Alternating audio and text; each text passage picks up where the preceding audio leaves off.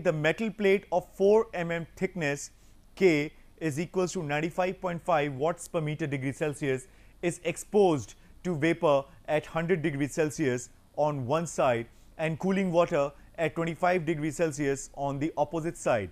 First off, the heat transfer coefficient on the vapor side and water side are 14,500 watts per meter square degree Celsius and 2250 watts per meter square degree Celsius respectively. Determine the rate of heat transfer. The second thing, the overall heat transfer coefficient, and the third thing, temperature drop at each side of the heat transfer. Okay, so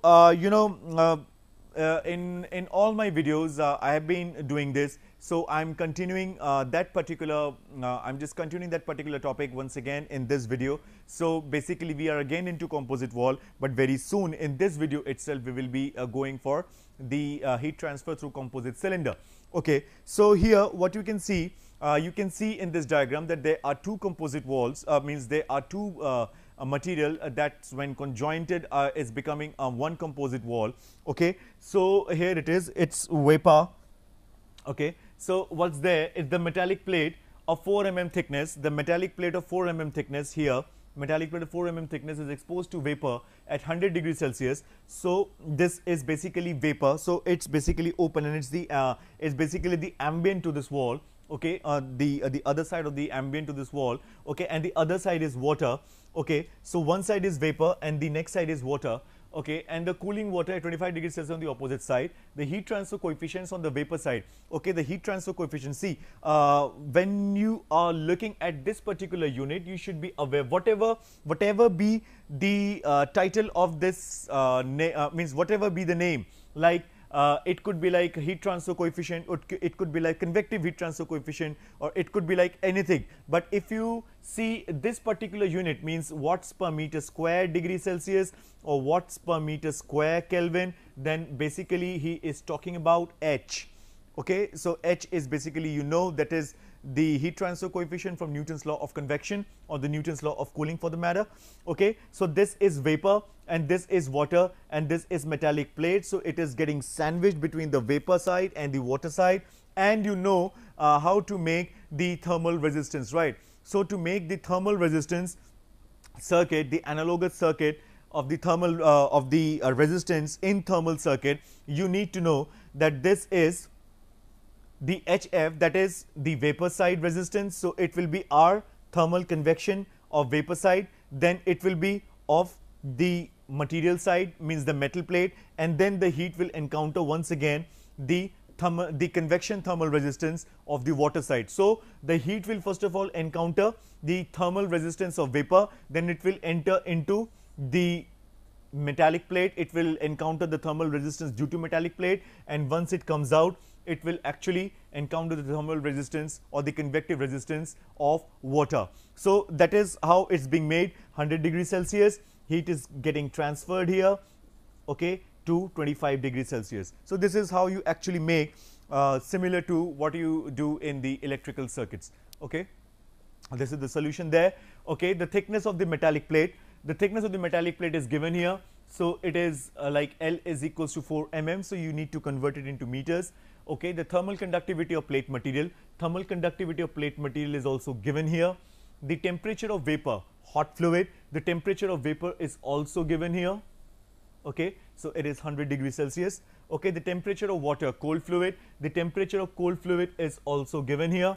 So you have almost everything. The heat transfer coefficients of the vapor side, when the heat first of all encounters, the first thing that comes in is the vapor side, and the vapor side has the heat transfer coefficient of this value. It's a good value because it's hot. Okay, and water side, and when the heat comes out of the metallic, when the heat encounters the when the heat comes out of the metallic body, it actually encounters the thermal convective resistance of the water, and the value of the thermal convective resistance of the water is 2250 watts per meter square degree Celsius. Okay, the rate of heat transfer per meter square, and you all know that this is, you all know from my previous videos that this is of the format of delta T by RTH. I have already told you several times that it can be written like this. So R TH for conduction is L by Ka, okay, and RTH by convection is 1 by HA, okay. So here we will be using almost everything because we have a convection on two sides and we have conduction on one metallic plate, okay. So here it is. So you can see it is convection, convection, and there is the conduction, okay. So put all the values here. It is 100, it is 25, so it is 1 by H. So A has been, because you have to calculate per meter square, so that's why the A has been taken out. So it is like only 1 by H and it is only L by K, okay. So you can see 1 by H vapor, 1 by H cooling water, and it is L by K, okay. So just put all the values here. It is 75 and this is the 1 by H, this is the 1 by H for the cooling water, and this is L by K. So just a simple mathematics and you can calculate the rate of heat transfer is this much. Q is equals to 1.35 into 10 to the power 5 watts per meter square. So it is very much simple, okay. So it's very simple to understand that how, you know, when you have a convection, along with the conduction, so how you first of all convert it into an electrical resistance circuit.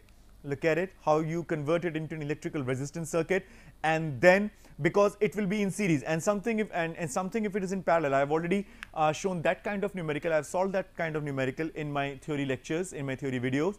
You just go and check it out, okay.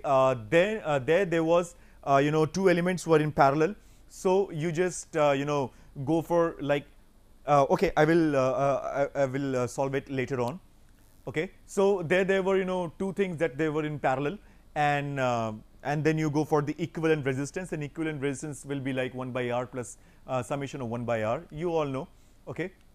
Now the next thing, the overall heat transfer coefficient U, the rate of heat transfer through a composite system is given by, we all know that Q is equals to UA delta T, okay. So delta T will be T hot minus T cold, or it could be Ts minus T infinity, whatever be the condition in the numerical, okay. So now the overall heat transfer coefficient. So the overall heat transfer coefficient from you know what I taught you in the video lectures, in my theory lectures basically. So I already told you that U is equals to 1 by summation of all the resistance. It's the reciprocal of summation of all the resistances. So here you will find out. So it is like the overall heat transfer coefficient. Overall heat transfer coefficient will be Q is equals to UA delta T, as I have already told you here. So it will be like this.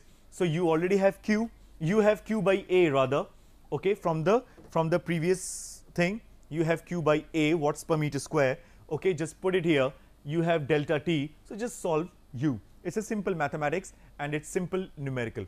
Now temperature drop at each side of the heat transfer. Temperature drop at each side. Now what do you understand by temperature drop at each side? Let's see this. We know that Q is equals to QH is equals to Q of 1 to 2, okay, and QCF is equals to 1.35. So what he's talking about actually, I already mentioned it several times in my lectures that it's a steady state. Here also I have mentioned, see the Q that is entering here, it's a steady state, it won't change. So actually it will come in and it will go out with the same magnitude. You just have to take the intermediate heat the parameters so that you can adjust to get the same amount of heat, okay. I have told you in the in my previous lectures several times. So here also we are doing